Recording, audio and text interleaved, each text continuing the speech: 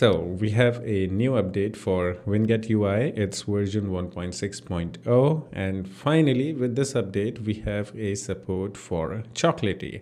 Now this app supports all the major Windows package managers: Winget, Scoop, and chocolatey. WingetUI is like essential app for me because using this I can look for the softwares and download them, and most importantly I can get the updates for the softwares. I mean, you don't really need to use WingetUI to use all these package managers.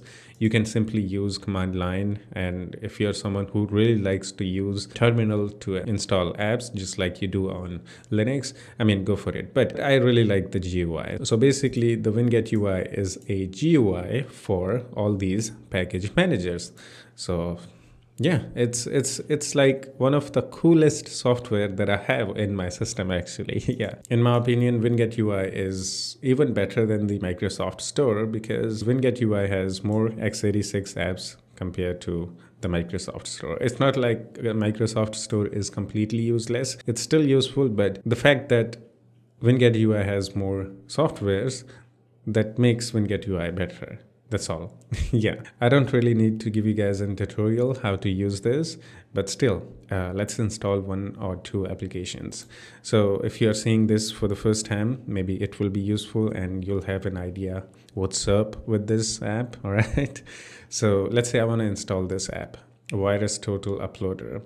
So we can just simply install it, or I can get a info before I install it, which is always a good thing to do. Check the info of the app before you actually, blindly install. So it will give you info, and it will give you, homepage of the actual software. You can go there and check that if this is legit or not.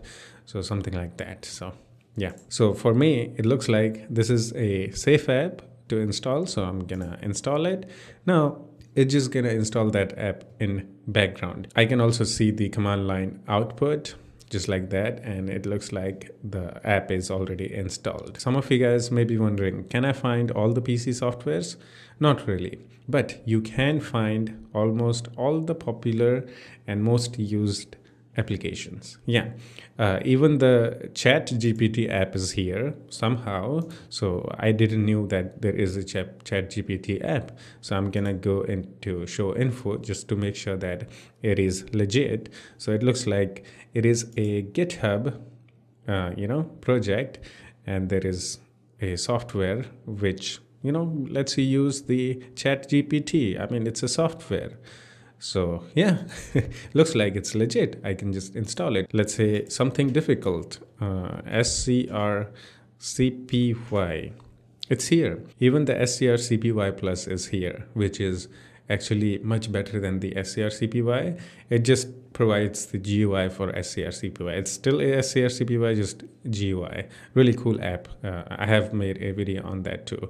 So yeah, you can expect to get almost all the most used and well-known applications in here.